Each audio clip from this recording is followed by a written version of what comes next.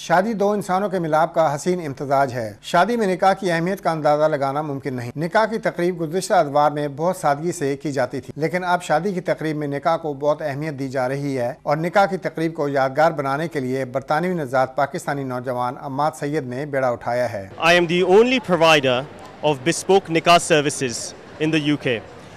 Usually जब लोग what we do basically is we make the nikah ceremony the most खूबसूरत, the most beautiful and memorable part of the shadi. Usually they spend so much money on the wedding, मगर निकाह जो है उसकी कोई time नहीं देते, effort नहीं देते उस चीज़ में। तो हम ऐसे अपॉर्चुनिटी बना रहे लोगों को कि they can make the nikah ceremony the most, they can make it a reflection of the couple and a reflection of their deen and of उनके लिए what it means to be getting married, on how important उनके लिए कितनी important चीज़ है उनके लिए for them to be getting married. We make it a beautiful thing. We allow them to personalize the service, and they can see the words from beforehand. They can even have a rehearsal from beforehand.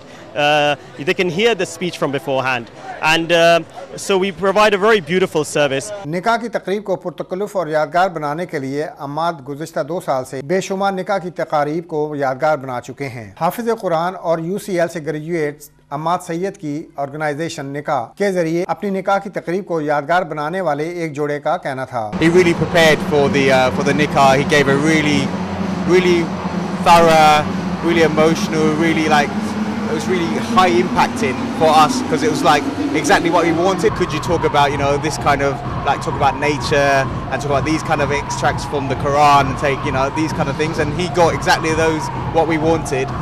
Just everything that Tamra said, it was just a very magical experience, and Imad worked really hard to make sure that our day was really good.